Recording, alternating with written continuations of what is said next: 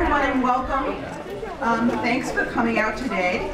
I know this is a busy time of the semester, so I'm super pleased to see as many of you here as are here. I'm Jessica Berman. I'm professor of English and director of the Drescher Center for the Humanities. And this is a Drescher Center sponsored event, but we also want to thank our fellow sponsors, the Gender, Women's and Sexuality Studies Department, the Information Systems Department, the Biological Sciences Department, the Philosophy Department, and the Office of Accessibility and Disability. And I want to just take this moment also to thank Courtney Hobson, who is the mastermind behind the Humanities Forum, has been working hard behind the scenes all year. She is coordinator in the Drescher Center. So Courtney, could you just stand up for a minute and give a little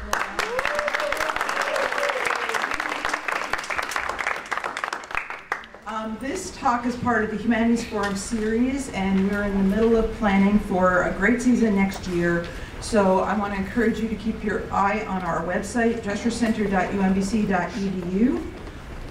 And you can also engage with us on social media. Follow the Drescher Center for the Humanities on Facebook and at UMBC Humanities on Twitter, which is Courtney's domain, and you will find her tweets.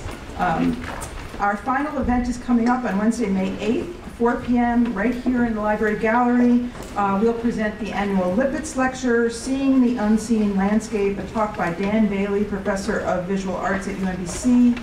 And in this talk, Professor Bailey will consider human scale perception and natural landscape, which are central to his current work on long duration photography of landscapes and a reconstruction of Baltimore's geographic past.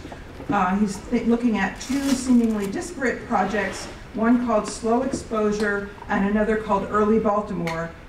Both encourage us to examine the meanings of viewpoint, focused versus fuzzy, and how the long view can be used to augment thinly sliced data. So come back. And now it's my great pleasure to introduce you to Rosemarie Garland-Thomson, who is a teacher, bioethicist, and humanities scholar, and one of our most important thought leaders in the fields of disability culture and justice today.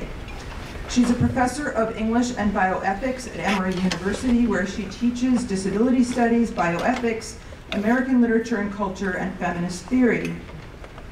Her work has been crucial in imagining and developing the field of critical disability studies and in bringing forward the importance of disability identity, inclusion, and access in our contemporary world. One look at Rosemarie Garland-Thomson's books, as well as her other publications, shows why she is credited as one of the founders of and key figures in critical disability studies. In 1995, her first book, Freakery, Cultural Spectacles of the Extraordinary Body, collected essays exploring from a variety of dimensions America's fascination with the visually different. Her introduction traces the freak show from antiquity to the modern period, showing us what characterizes the category of the freak and why it is politically and culturally significant. In the following year, she published Extraordinary Bodies, Figuring Physical Disability in American Culture and Literature, a groundbreaking book that set the stage for much of the work that was to come in the field. It was the first major study to examine literary and cultural representations of physical disability, situating disability as a social construction rather than a biological category. It shifted disability from something we consider to be a property of bodies themselves to disability as a product of the cultural rules that tell us what bodies should be and do. In the book, Garland-Thomson looks at disabled figures in novels such as Harriet Beecher Stowe's Uncle Tom's Cabin and several works by Toni Morrison, and creates critical disability studies by framing disability as a minority discourse rather than a medical one. Her more recent 2009 book, Staring: How We Look, uses examples from art, media, fashion, history, and memoir to explore the meaning of how and why we stare. She borrows from psychology and biology to help explain why the impulse to stare is so powerful, but also shows how examples from the realm of imaginative culture help us understand what motivates staring, who become targets, and what effects staring causes. Garland-Thomson has also been active in making the broader case for the importance of disability and disability studies in the academy and beyond. She co-directed a National Endowment for the Humanities Summer Institute on Disability Studies in 2000, which shaped the development of many scholars who now lead the field, and was a founding member and co-chair for 2 years of the Modern Language Association's Committee on Disability Issues in the Profession, which transformed the MLA into a model of accessibility for organizations across the world. She established the field of feminist disability studies with seminal and definitional articles in feminist studies journals, and also had articles that were reprinted in various feminist textbooks, establishing a canon of feminist disability studies and agenda for future scholarship. Her 2016 editorial, which some of you may have seen, Becoming Disabled, was the inaugural article in the ongoing weekly series in the New York Times about disability by people living with disabilities. She's the co-editor of About Us, Essays from the New York Times about disabilities by people with disabilities, which is forthcoming. She's also engaged with scientists and other health professionals surrounding the debate on such bioethical topics as gene editing via CRISPR. Her current project is Embracing Our Humanity, a Bioethics of Disability and Health. In her wonderful essay, The Story of My Work, How I Became Disabled, which appears in Disability Studies Quarterly, Garland-Thomson characterizes her work as pushing towards, quote, a reparative reading of disability, identity, and culture, the kind of reading that is characterized by pleasure, positivity, and generosity, and that recognizes resourcefulness, creativity, and persistence, the persistence of disability in the world and those who inhabit it. I can think of no better way to describe her as a scholar: resourceful, positive, generous, and persistent. And I'm delighted to welcome her to UMBC today.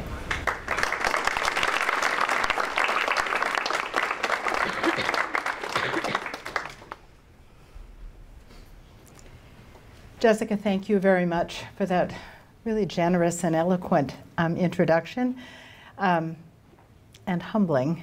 I'm delighted to be here at the Humanities Forum to share some work with you all, and I want to thank, of course, you, Jessica, for organizing this and for inviting me, for Courtney Hobson for organizing the event, and for you all for coming at 5 o'clock in the afternoon. So, and there's plenty of food, I think, or there was plenty of food. Feel free to do what you need to do to make yourself comfortable at this time of the day.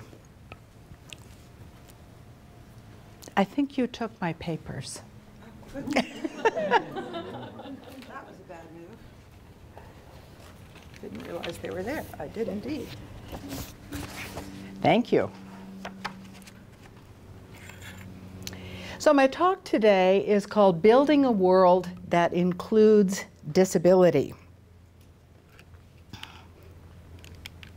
And I'm going to begin by what is in many ways the central claim of critical disability studies. And this comes from the disability historian Douglas Bainton, who says, disability is everywhere once you know how to look for it. And today together, I'm hoping that we can look for and find disability together.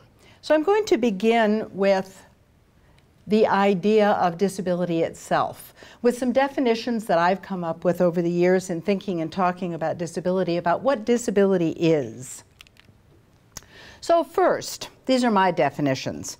The human variations we think of as disabilities are part of the human condition, and they occur in every life and family and are a theme in all art and culture. And I'm showing an image of an Egyptian family from Giza, in which one of the family members is a person of short stature. Another definition, and this is my more poetic definition because I'm an English professor. Disability is a record written on the body of our encounters between the flesh and the world. And I'll talk a little bit more about that. And I want to suggest that the way I define disability here counters a medical definition of disability. It counters the idea that the human variations we think of as disabilities are inherent pathological characteristics or human biological lack. And so what I want to do is to suggest a much more cultural understanding of what it means to have the human variations that we think of as disabilities and what disability makes in the world. And I wanted to call attention to the mode of presentation that I'm using today. And that is, I'm presenting what I call multiple communication formats in order to create as comprehensive and accessible environment in here as I possibly can. So you have several formats of communication operating at the same time. One is the auditory portion, so I'm speaking, and that is an accessible format for some people. I'm also showing a textual version of some of the information that I'm presenting, and I'm also giving you a presentation of imagistic presentation that goes along with this presentation. And today we also have a gestural form of communication, and that is American Sign Language interpretation. So we have an auditory, a textual, an imagistic, and a gestural format of communication, which creates as robust and accessible environment as we possibly can. And I'm showing here two images. They're portraits of people with disabilities, and I'll talk a little bit about one of them, but this is a portrait of a woman named Shayla who has burn scarring on her face, and another portrait, a self-portrait by Vincent van Gogh of himself with a bandaged ear. Another definition of disability. The lived experience of disability gives people and communities opportunities for expression, creativity, resourcefulness, relationships, and flourishing. In other words, what I want to focus on with you today is what the generative opportunities are, what the generative aspects of disability might be. In other words, what disability makes in the world. So where do we find disability if it's everywhere? Well, we find it in the cultural archive, the human record.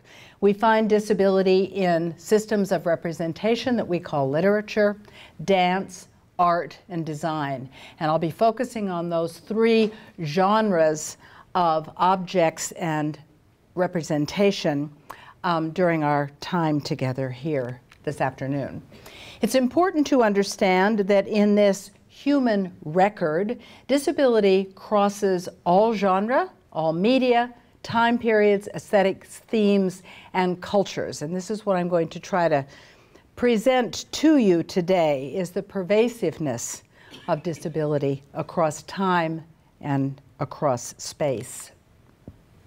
So what does finding disability do once we know how to find it? Let me offer some ideas.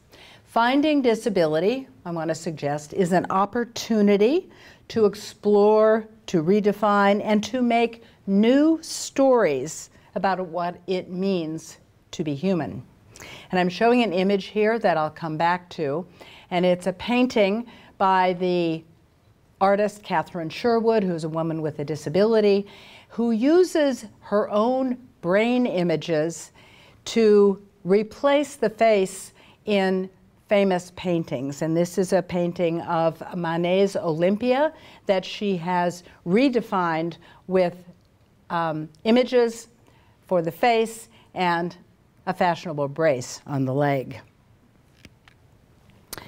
So finding disability helps us understand how communities make and unmake the human variations that we think of as disabilities. So disability, we can say, is something that is produced by life activities, by encounters, as I suggested, between bodies and world.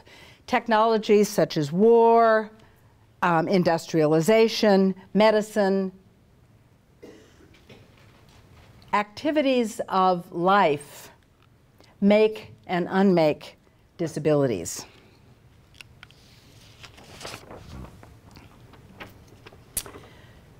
So, we also will find, and this is what I'm going to do with you today, the tradition of disability as an aesthetic and a narrative resource. And I'm going to show you examples of this for the rest of my presentation here today. So first, let me begin with literature and media arts in where we find disability. So we find disability everywhere, as I've suggested. The founding narrative of Western culture is Oedipus the King by Sophocles. And the story of Oedipus is bookended by disability. It begins with his broken foot, which is what identifies him in the narrative.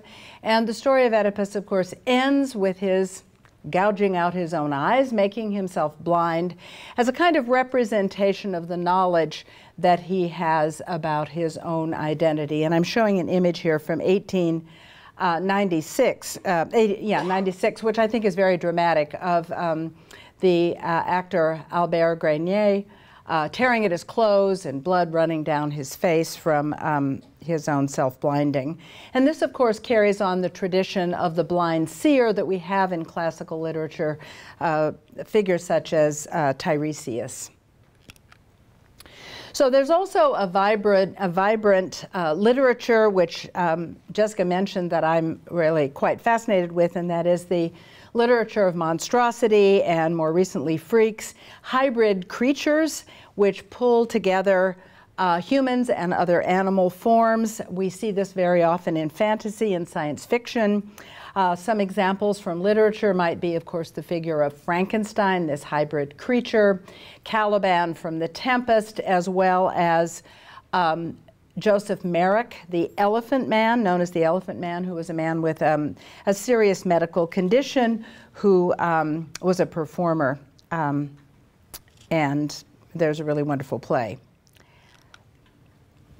We find disability in the sentimental tradition in the 19th century, especially, where illness and disability are thought to offer redemptive power. We see this in the figure of Eva in Uncle Tom's Cabin, the young girl with tuberculosis who redeems figures within the novel. And of course in Charles Dickens' A Christmas Carol, where we have the virtuous little crippled boy, Tiny Tim.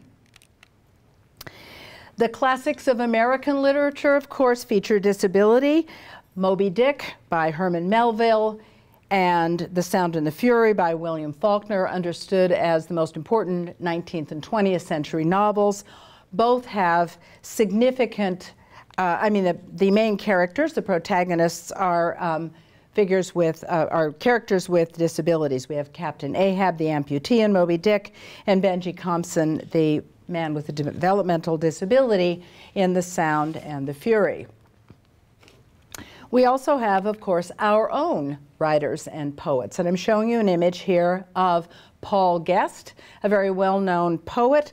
I call him, with his permission, a mouthstick poet. He is a man with quadriplegia, and so he uses a power wheelchair. And when he reads his poetry aloud to audiences, he uses a mouthstick to swipe through his poetry, which is displayed on his phone, sitting on his power wheelchair. And it gives his poetry a very distinctive cadence as he moves the mouthstick back and forth in his mouth when he swipes and reads his poetry aloud. It's really a beautiful performance.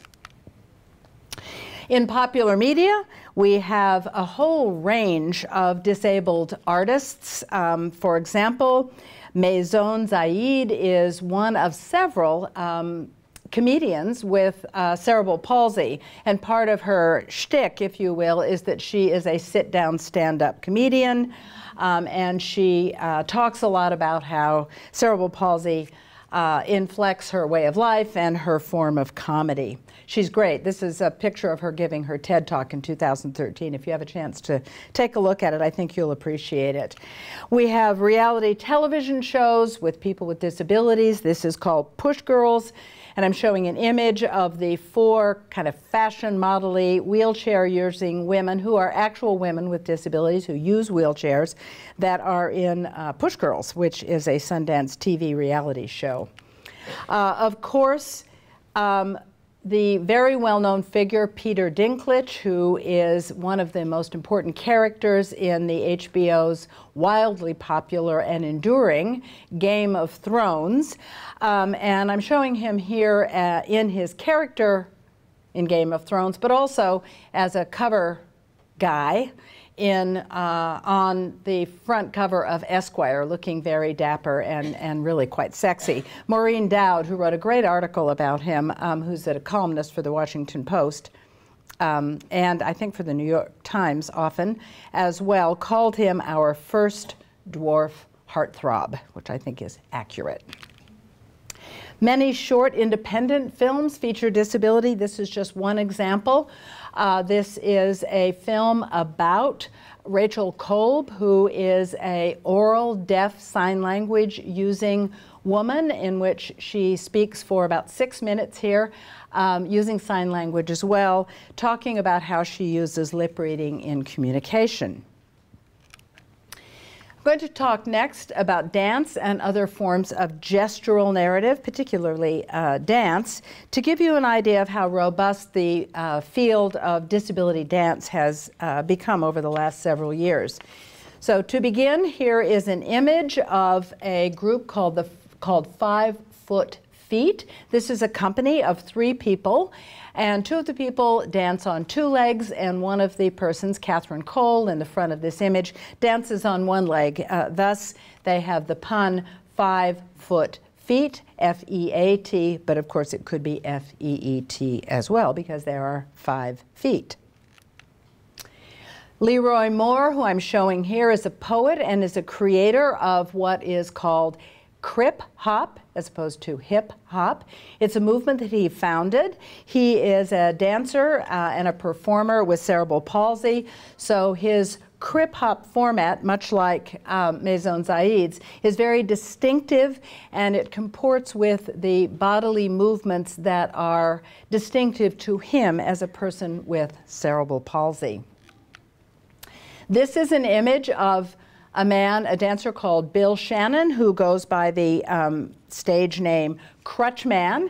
He is a crutch user who has fashioned crutches with rockers on the bottom of those in order to perform breakdancing. So he again has innovated a movement vocabulary distinctive to his own form of embodiment and the equipment, the technologies that he uses. So his mobility technologies become, in his breakdancing work, aesthetic technologies. And this is something I'll talk a little bit more about later.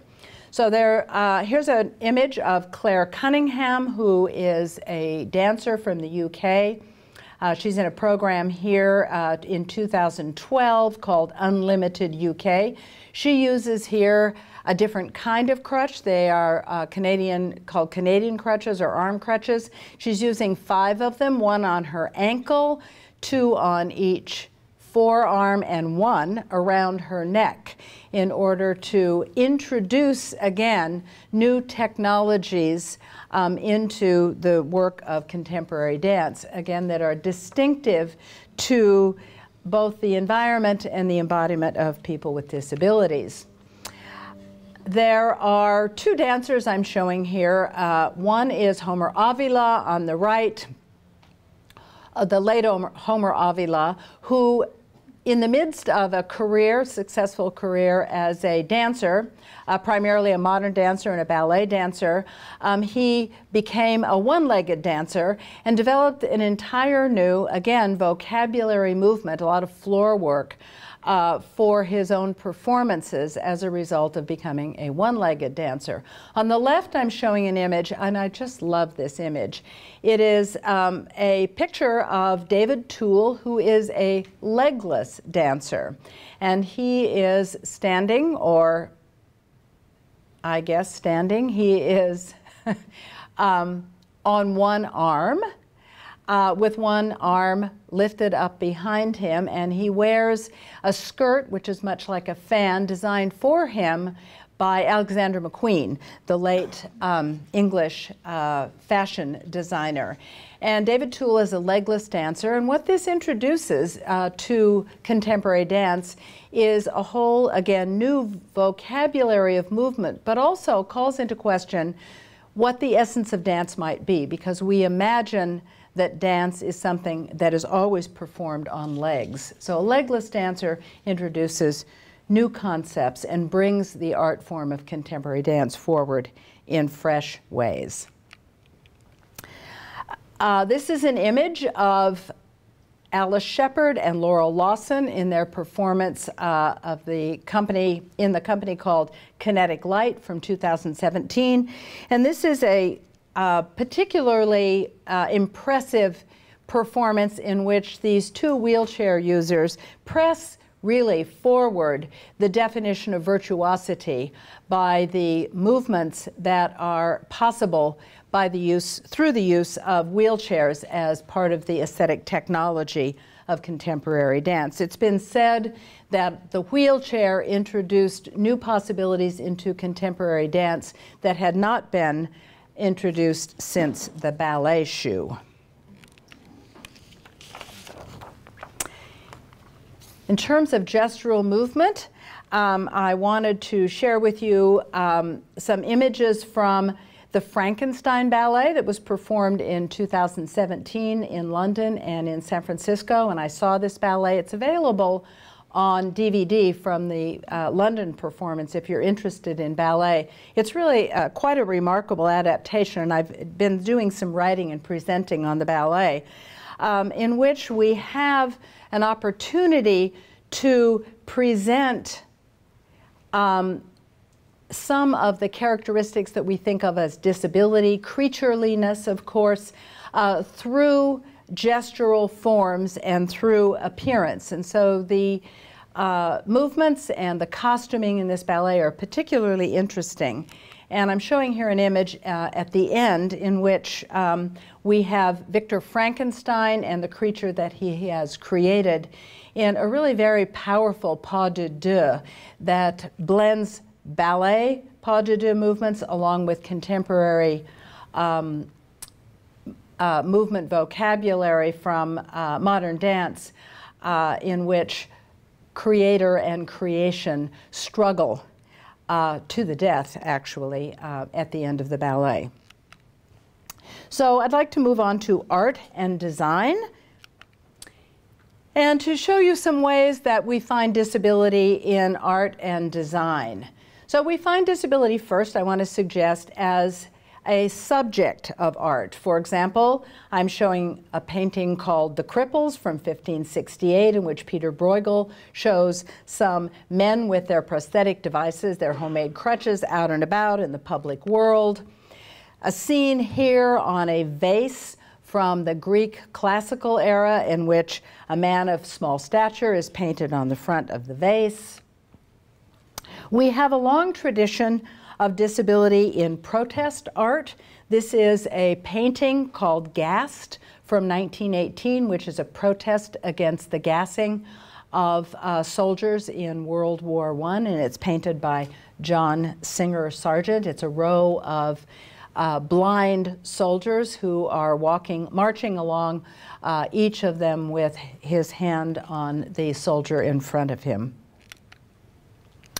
A more positive rendition of blind people comes from Jacob Lawrence in this Harlem Renaissance painting of the high life in Harlem during, as I said, in 1938, during the Harlem Renaissance. This is called Blind Beggars, and we have these nattily dressed blind beggars going up and down the street with the children surrounding them in a kind of parade, whooping and hollering and having a grand time. People looking out the window, hanging out the window, looking at them. It's a wonderful painting. It's in the Met in New York, if you have a chance to see it. We also find disability shaping art. So artists, of course, like all people, acquire disabilities or have disabilities, and very often those disabilities inflect the art that they produce. So I'm showing you here two images, of course, by the famous painter Frida Kahlo, who had significant disabilities and painted those disabilities into her self-portraits, but also understood her disabilities as affecting her understanding of art and self-representation. The painting again here, the self-portrait by Vincent van Gogh, self-portrait with a bandaged ear in which he presents himself as a person with a disability. Many of the late works of artists are inflected by their own acquisition of disability. Here is a painting from the Water Lily series.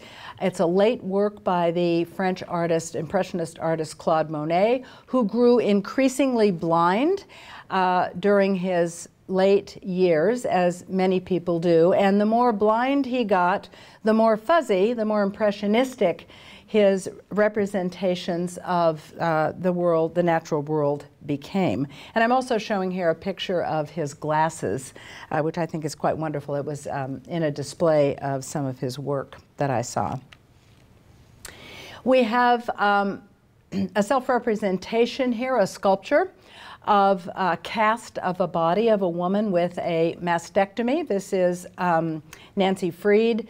It's Torso with Hands on Hips from 1994. This is part of a very vibrant collection of self-representation of women with mastectomies, that form of disability, which is part of the breast cancer movement and part of the vibrant work over the last 30 or 40 years in women's self-representation, at least in the US and the Western world. We also find disability as a concept in art.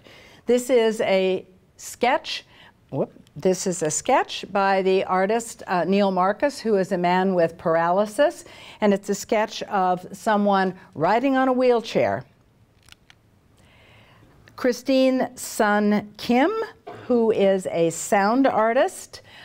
She is a deaf sign language using sound artist who explores in her work the relationship between sound and deafness.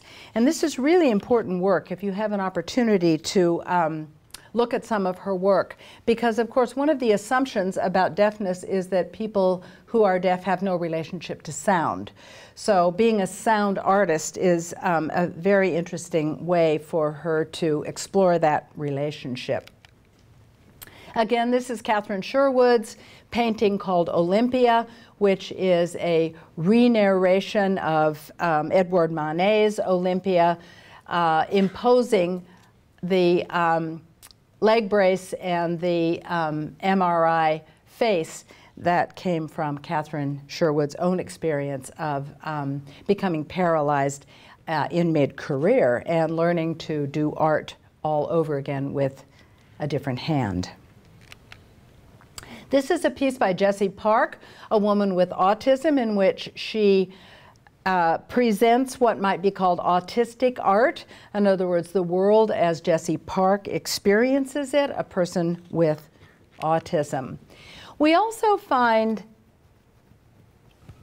disability in unintentional ways in art, in particular in modern art and in surrealist art. Here in early Cubism, we find in Pablo Picasso's Woman in the Blue Hat, very famous painting, a questioning of or a representation of asymmetry. And of course, asymmetry is, or violations of symmetry, especially bilateral symmetry, is one of the characteristics that we understand to be a characteristic of disability. I'm showing you an image here of Judith Scott, a very well-known, late now sculpture artist. She was a woman with Down syndrome who was deaf, who began rapping. In other words, she did fiber sculpture early on and continued through her whole life to produce a remarkable body of work. And this is one example from 2004 that was displayed in an art exhibit, but the Brooklyn Museum also did a solo exhibit of her work. And she has, again, wrapped here a chair and put a wheel from a wheelchair, or a bicycle, I'm not sure which, in part of this sculpture. It's a really beautiful piece. I want to move into objects that are designed objects now and talk a little bit about them, to transition from aesthetic objects to useful objects, or objects that we use. This is a wonderful collection of canes that were presented to Franklin Roosevelt, who was our president during World War II and before, who had had polio and was used a wheelchair every day of his life, but never presented himself to the public in a wheelchair. And he was given, however, by heads of state, every time he went to visit or when they came to visit him, a cane. And these are collected here at Warm Springs. This is an example of art designed by people with disabilities. The artist Sandy Yee, who has very unusually shaped feet, designed shoes for herself in which a horn goes between her two toes. There are many prosthetics that are being designed to be shown. This is an aesthetic prosthetic, so they look like objects of art instead of medical devices. This is from the Alternative Limb Project, a beautiful prosthetic leg that is encrusted with jewels and designs, organic designs. Here is an Ames-inspired prosthetic leg, and this man has a suit on with short pants so as to display this leg, and you can see that the design was inspired by the famous Ames chair of mid-century modern design. This is the MIT engineer Hugh Hare, who has designed prosthetic legs which actually are more functional than fleshly legs. So his argument is, and it's been shown, that the legs that he designs, he's a double amputee, actually are more functional and more efficient, especially in running and walking, than actual legs of flesh.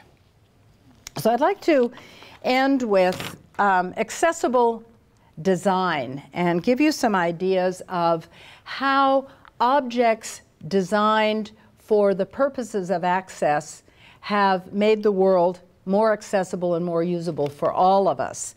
So access is everywhere, I want to suggest, as Doug Bainton did, once you know how to look for it.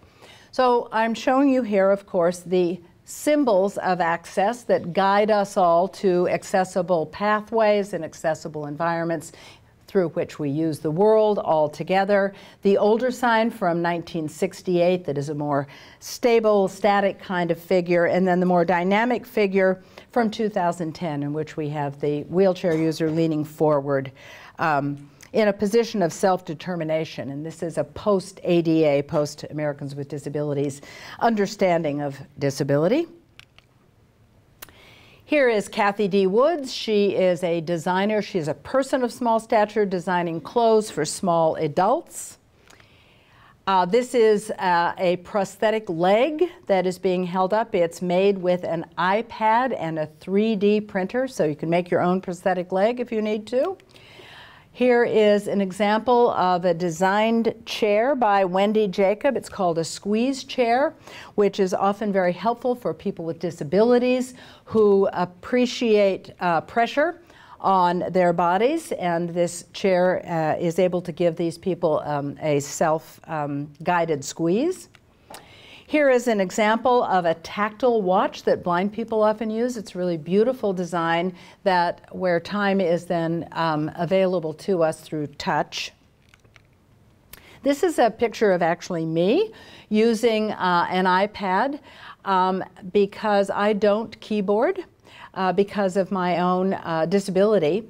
And so I talk to my machines in order to produce text. I use talk to text or I use dictation, and it has made it possible for me to do my work in the world. So that little button with the microphone on it that is on our phones and on our iPads has made everything work much better for me in the digital burden of that we all have now. Video telephoning or video communication has made it much more efficient for people who use sign language to communicate with each other through video. Video signing, and I'm showing an image here of a woman signing on the screen of her iPhone. Of course, wheelchairs have transitioned from being medical devices into being fashion devices or mobility devices. I'm showing a handsome wheelchair, the kind that many of us use at the airport, as well as a walker that gives many people a new independence and mobility that the old medical wheelchairs were not able to provide. And of course, this is because the entire public space, the public world, as a result of the disability rights legislation that required accessible environments to be built, has been changed so that wheeled vehicles now are available for all of us to use out in the public sphere. So I'm showing you here an image of what I call these SUV SUV strollers. This is a family with 3 children, and they are all piled on this stroller, which is enormous and is only possible for families to use because of the curb cuts and the ramps that exist now in the public sphere. Public transportation, of course, has become accessible. I'm showing you here a picture of a subway car and the platform that has tactile paving on it, and also that meets the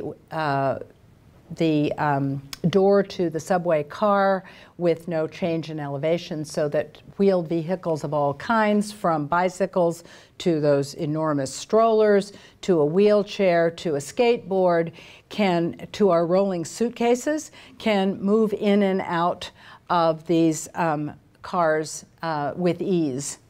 And it's changed again transportation entirely. I'm showing you a crowded subway car here with a woman with a double stroller and children. So the ramping and the accessibility of the built environment is extremely important in being able, in providing people who care for people who don't walk, whether they're older people or whether they're children or people simply who don't walk at all, to have access to the public sphere in a way that they never could before as caretakers. I'm showing here, of course, the transition that ramps have undertaken since 1968, when the Architectural Barriers Act said that public buildings that received any kind of government funding needed to be made accessible to people with disabilities. No one had any idea what that meant at the time. So ugly ramps were strapped onto the front of buildings, and it was thought to ruin a building to put a ramp on it. Now, of course, architects and designers have come up with ramps that are aesthetically beautiful and extremely effective. This is a ramp in the center of the Ed Roberts campus in Berkeley, California, and it's a beautiful helical red ramp that is the very centerpiece of this important building. And I'm also showing you an older ramp, not intended for access, but in the Guggenheim Museum in New York, designed by Frank Lloyd Wright at the end of his life, I might add. Here is an emergency vehicle. It's a wheeled vehicle for stairs in the Library of Congress. And I think this is very interesting because one of the biggest design challenges is making historic buildings be accessible to people with disabilities.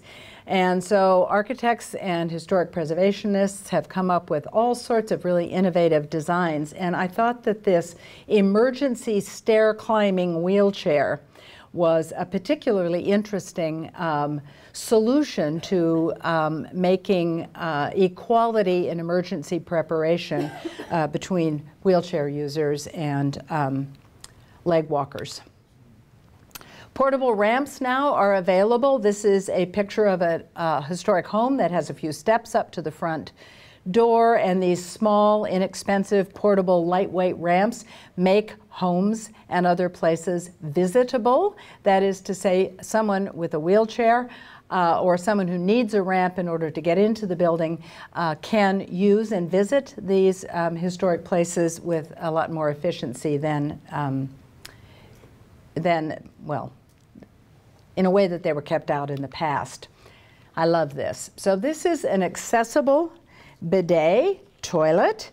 It is an example of a toilet that is a hands-free toilet, which makes it possible for people who need hands-free toileting to have some independence when they're out and about in the public world or in their own homes through this bidet toilet, which is very similar to what we think of as some of the toilets that many of you may have seen in the Far East. They're pretty swell. Single-use restrooms have changed the, again, toileting and personal care environment. Here's a sign of a single-use restroom that can be used for multiple purposes by multiple numbers of people for multiple purposes. My point here in talking about accessible design, especially in the public sphere, is really the most important point that I think I'm making here, and that is that accessible design has changed who we think we share our world with and who we in fact do share our world with. And that's because a wide range of people who were excluded from the public environment now can use the public space in new ways. So we're at about 6:20. Are we supposed to go for another 10 or 15 minutes? Okay, good. Thank you.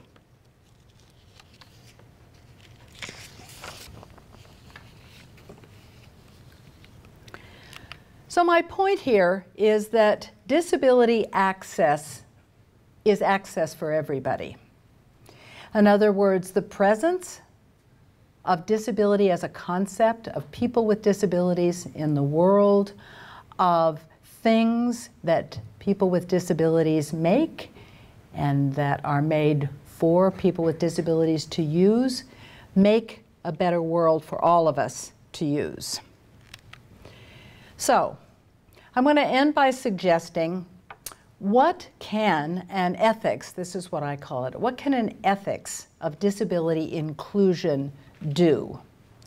And I have an ambitious set of accomplishments and aspirations for an ethics of disability inclusion. And I want to suggest that access, and I wanted to make sure that I use a lot of these important vocabulary words for us here, that what access does is that it creates inclusion and it creates diversity. In other words, it makes it possible for people who have been excluded from spaces, activities, and events to use the world in new ways, to be included in a world that might have excluded them in the past, and this increases the diversity in our communities and in our public spaces. So in ethics of disability inclusion, I want to suggest will strengthen support for disability culture, for the presence of people with disabilities, and for awareness about disability across all civic institutions. A disability inclusion initiative will also develop practices that implement disability inclusion, diversity, and disability justice. An ethics of disability inclusion and access will build this inclusive environment to which I've been referring that supports all human embodied flourishing. And I'm showing here an image that I really like. It's a picture of two people on a bus. One is a wheelchair user and he's reading his book, and one is a woman talking on her phone, and they are both in accessible spaces on public transportation together. An ethics of disability inclusion needs to and will shape environments to fit human beings rather than shape human beings to fit environments. It will promote the development of bioethical, cultural, technological, and legal supports for people living with disabilities as we are. So we need an infrastructure, a sustainable environment for all people, but for people with disabilities in order to flourish. And the result will be, I want to submit, that attitudes will change, access will increase, community will be built, and leadership can be cultivated. And I'm showing here an image from 2015 at the White House in the United States, Capitol, just down the street here, in which there was an enormous celebration for the 25th anniversary of the Americans with Disabilities Act. And there was a reception at the White House, and Barack Obama, the president, of course, gave a talk welcoming all of us who had come to Washington, D.C. to celebrate the Americans with Disabilities Act. And my friend, Haben Girma, who I'm showing here, was chosen to introduce Barack Obama. And Haben Girma is a first-generation Eritrean immigrant to the United States. She was born in the United States, but her parents were born in Eritrea. And she is the first deaf-blind person to graduate from Harvard Law School. And what was really wonderful about this is that, of course, it had never occurred to Barack Obama, or maybe anybody else who is a leader in the United States, or many other people, that there were deafblind people in the world, let alone deafblind people who would go to Harvard Law School.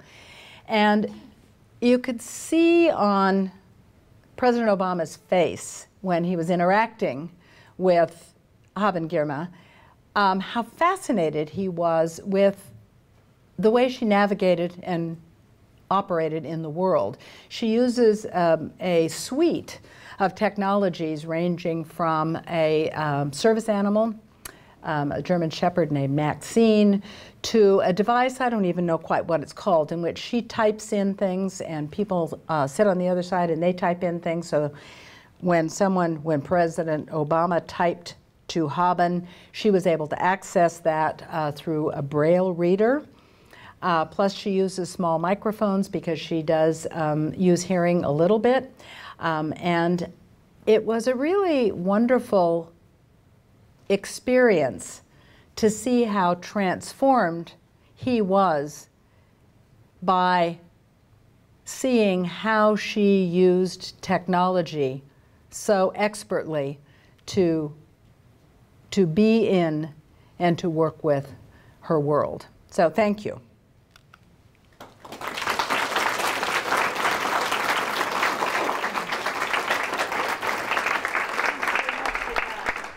I'm sure there are questions in the audience, and you've left us plenty of time. Oh, good. So please do go ahead and field your own questions, and if you can speak up when you talk, that would be great so everyone can hear you.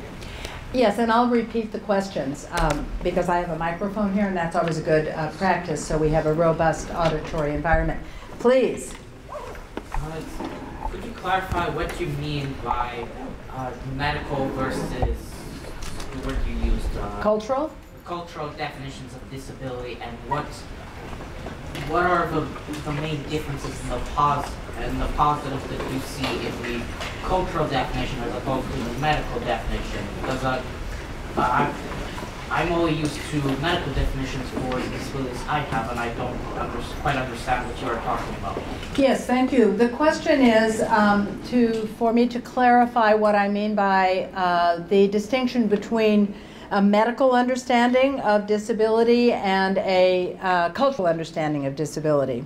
So a medical understanding of disability is an interpretation of bodily variation in which many variations, traits that we think of as disabilities are pathologies. They are medical conditions to be diagnosed, to be treated, and prognosis narratives to be developed. And of course, it's very important for any human being to have access to good medical care and medical treatment. So the reason that this medical understanding of disability has certain limitations is that it has been the dominant understanding of disability. And what it does is that it forces us to think about and to consider disabilities and people with disabilities as sick and in need of curing and transformation. So a cultural understanding of disability would suggest that these human variations that we think of as disease, illness, disability have always been part of the human experience, and that people have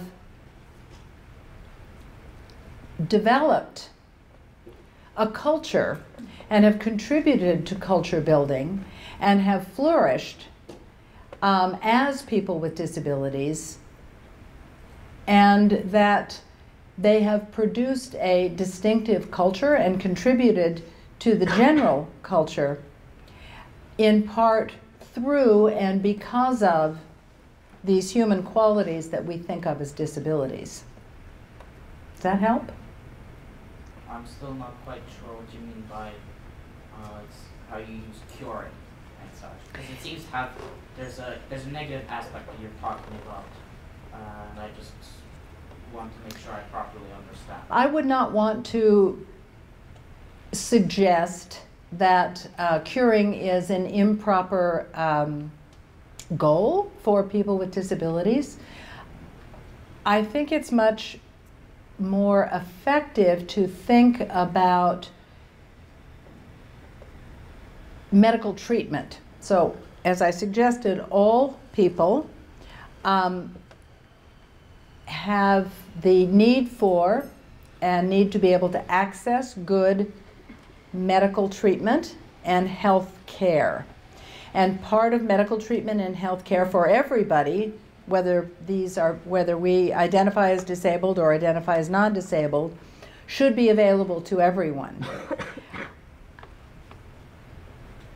Part of disability culture is to suggest that there are positive aspects of some of the human variations that we think of as disabilities. And I suggested that, I think, with, say, some of the dancers that I introduced you to in my slides. So, for example, let's take Alice Shepard, the wheelchair-using dancer. She makes art through a body understood as disabled, a body that uses a wheelchair. She's not interested in having her medical condition cured so that she doesn't need to use a wheelchair anymore. She gets medical treatment in the same way that anyone would get medical treatment, but her goal is not to stop using a wheelchair and start walking for mobility.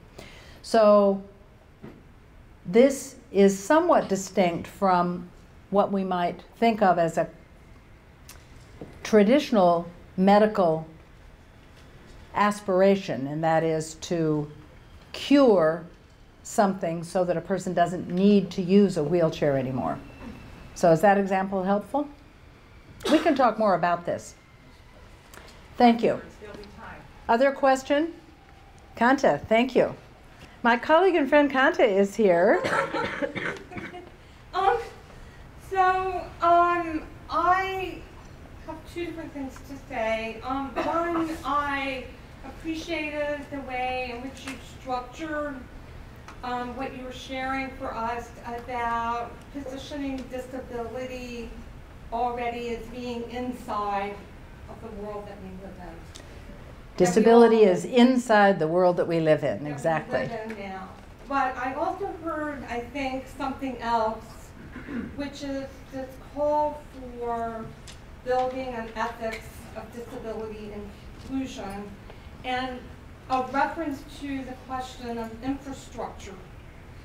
So I saw your gestures toward the arts, design, and education, for example, as gestures toward infrastructure. I wondered if you might be able to share your thinking about emerging infrastructures, new places that this work of building an ethics of disability inclusion is going.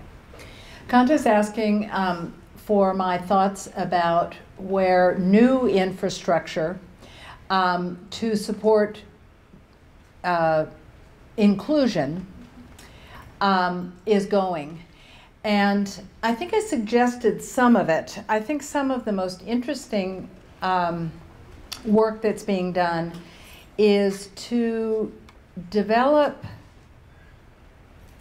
as I said, aesthetically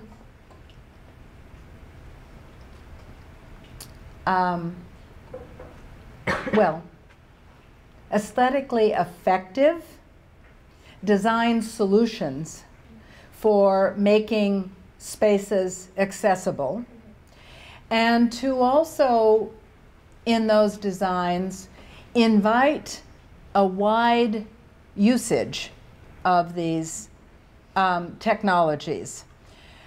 So a ramp is simply one example of this. As I suggested, ramps were understood when they first were mandated as something only people with disabilities used. And they were for people with disabilities. And as I suggested, they were understood as ruining the value of any building that they were fastened onto.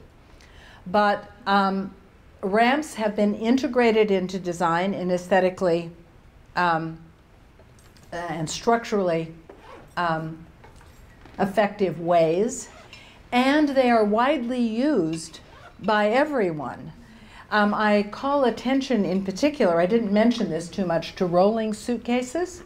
Rolling suitcases were invented and began to be marketed around the mid-1980s, which was just about the time that public spaces had effective ramping, that curb cuts were put in, that ramps were built into sidewalks and public buildings, and that public transportation started being made more accessible, in other words, for wheeled vehicles.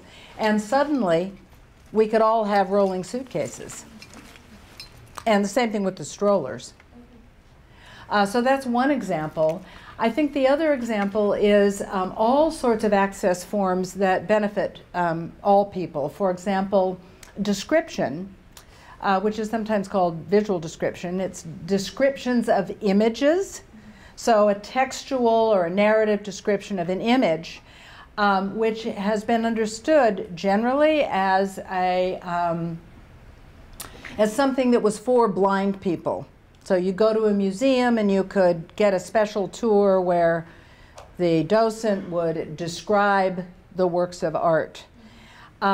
But now, of course, description is becoming more robust and is available for all sorts of images, narrative images.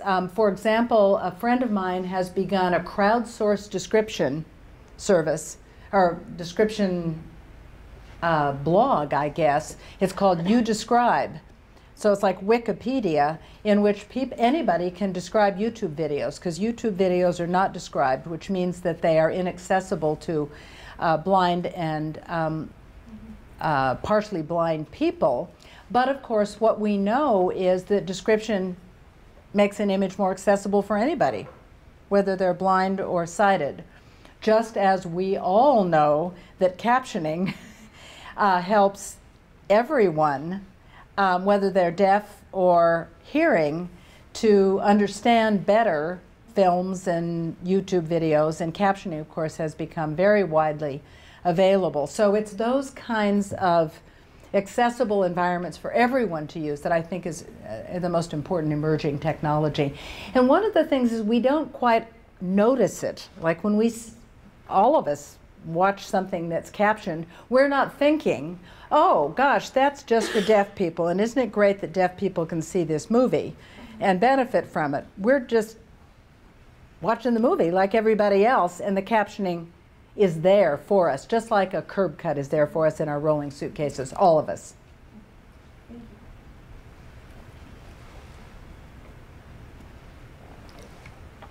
Any other questions?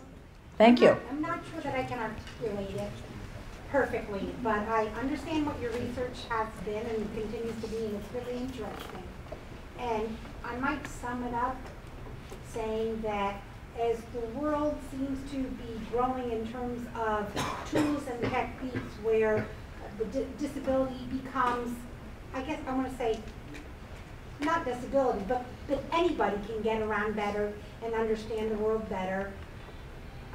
Do you see a change in how people who have disabilities, who have challenges, are being, I'll say, integrated, socially acceptable? Are you seeing changes, like as sort of as people can get around better, whatever challenges that they're dealing with, that sort of people as groups are more welcoming, people aren't looking at differences in people as much, or is that just totally not where No, that's absolutely the point. So the question was, is the world more fully integrated now? Yes. And it is, and this is what I was suggesting.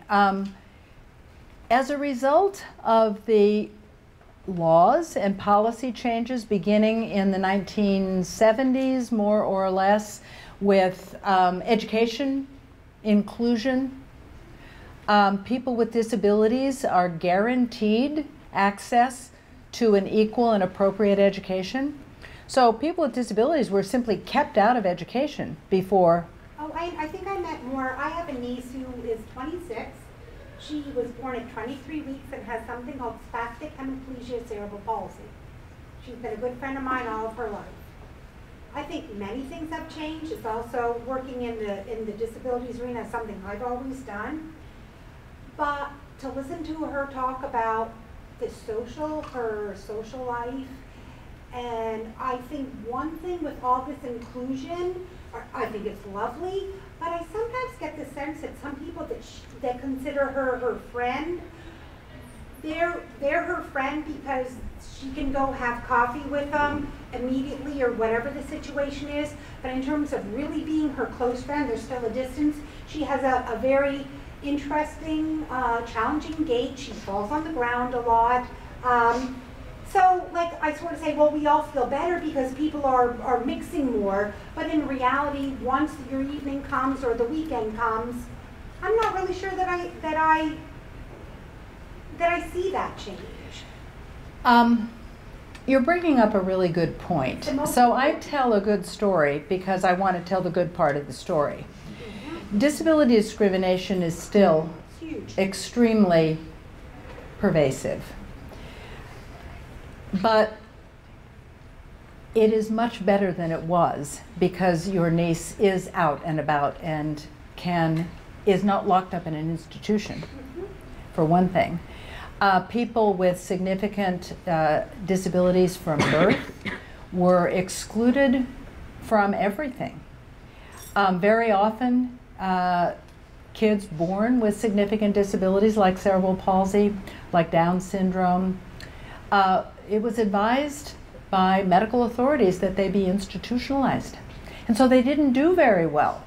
And so it became a self-fulfilling prophecy that congenital disabilities created terrible lives. Because when people are institutionalized and away from their families and don't have access to education, they don't do very well. Which is not to say that there is not still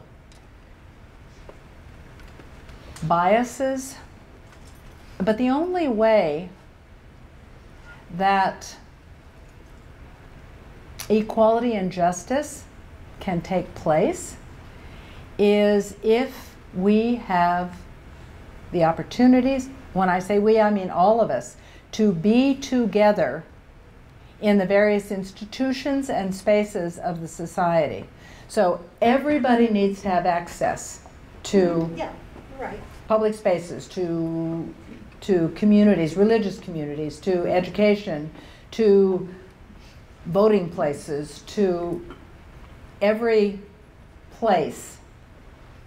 And I'm not just talking, of course, about people with disabilities, but rather all people who have in the past been excluded on the basis of their identities. So racial discrimination, gender discrimination, discrimination on the basis of sexual orientation, discrimination on the basis of disability is still very pervasive. But the only way that that can be addressed is by equal access to public space and public goods, and the structural supports, especially access to economic resources and educational resources. And so there are many, many challenges that are still in place. Access to good health care for everyone is an enormous justice issue in the United States. But the only way that this can take place is if we are all together in environments working with each other. No, I think what you spoke to and discussed here really brings a lot of hope. I see, you know, the change in the playing field, that everyone has more opportunities to be out and about, engage, interact, and that's huge. So that's lovely, but I just, you know, kind of look at things from case by case and go, oh boy, I don't know. On the macro schedule, I'm very happy I heard what I heard. Thank you. Other questions, comments? One more? Thank you. I actually wanted to hear your take on aesthetic prosthetics, things that are strictly aesthetic, because I think that it kind of adds another ideal, like another beauty standard, etc., that can be a bit problematic, especially if someone has a mastectomy and they have maybe one breast, and then they get a prosthetic for that, but it doesn't have any actual function. So I was wondering, like, what your... That's a great question about aesthetic prosthetics or technologies that in the past have been understood as medical technologies that now are understood as aesthetic technologies, but also as, if you will, fashion statements. And I think the most important part of that is that, or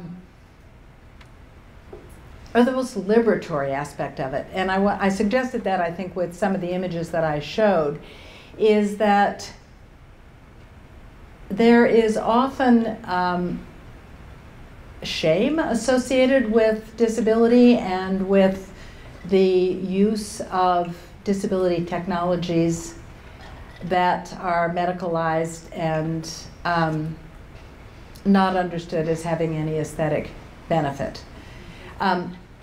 And that it's important for people to be able to imagine their technology as being beautiful and enhancing their own social and cultural capital in the way that non-disabled people's or the technologies that non-disabled people use are also understood as aesthetic enhancements in some way. I think there's a difference between a, let's say, prosthetic aesthetic enhancement, that's an awkward mouthful, and a,